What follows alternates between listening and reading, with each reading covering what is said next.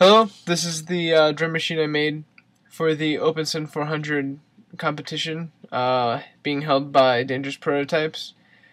It uses all Syn 400 logic circuits.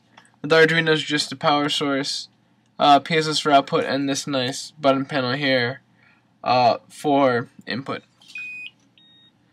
So I have a nice little beat going on here.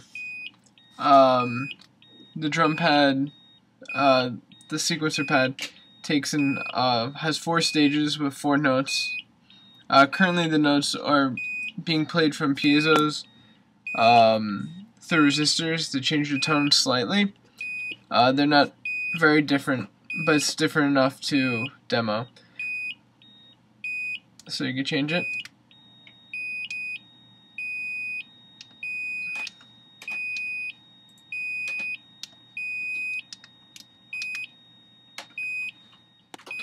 The tempo is also adjustable by changing the clock speed.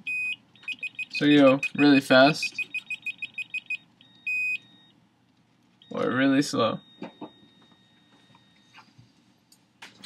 The basic premise of how it works is you have the inputs, which are push buttons. They send a signal to flip-flops after they're just debounced, of course, which stores value. It then sends that value to multiplexer, which selects 4 multiplexers, 1 for each note, and then the clock goes through a binary counter, which then steps through the stages, sending different signals to the multiplexers, so that you get different outputs depending on which buttons are pressed during the different stages. Enjoy, and I'll leave you with some jams.